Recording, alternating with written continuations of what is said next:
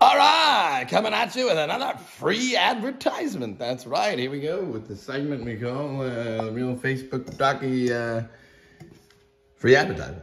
Now, I'm still hungry. Now, you see these? Look at how nice that is, because every one of them on the side says what they are, so you can have them stacked. Now, these are delicious, these Ore-Idas here.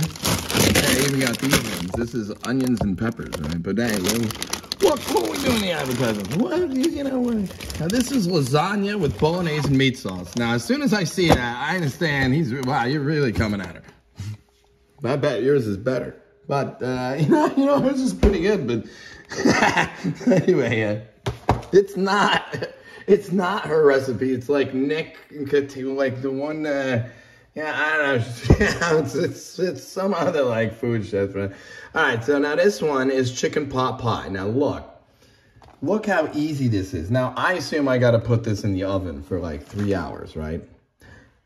And yeah, you know what? You could put it in for 40 to 45 minutes. But look, I can just do the microwave 5.5, 6 minutes. And golly gee, don't you know what I'm gonna do? 350.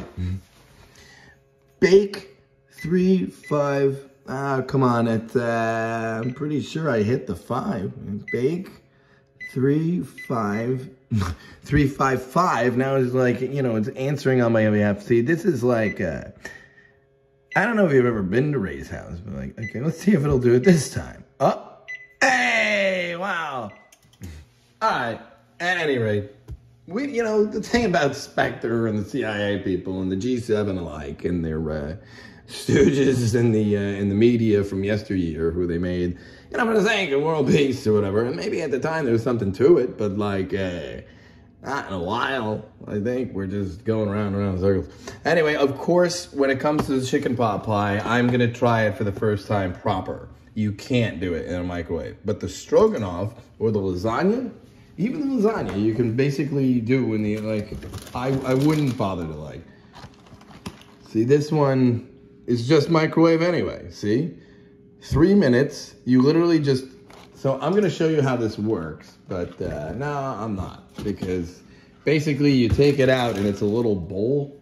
It's like a little bowl, and the only instructions, here, I'll show you, it looks like this, it comes in a bowl, and the only instructions are lift the film of the bowl slightly, which it's got a lip, it just pulls right up a little bit. That's it for all these, every single recipe, that's it. And you just put it in for the amount of time, and then if it's mac and cheese, it's one thing, if it's this, it's another.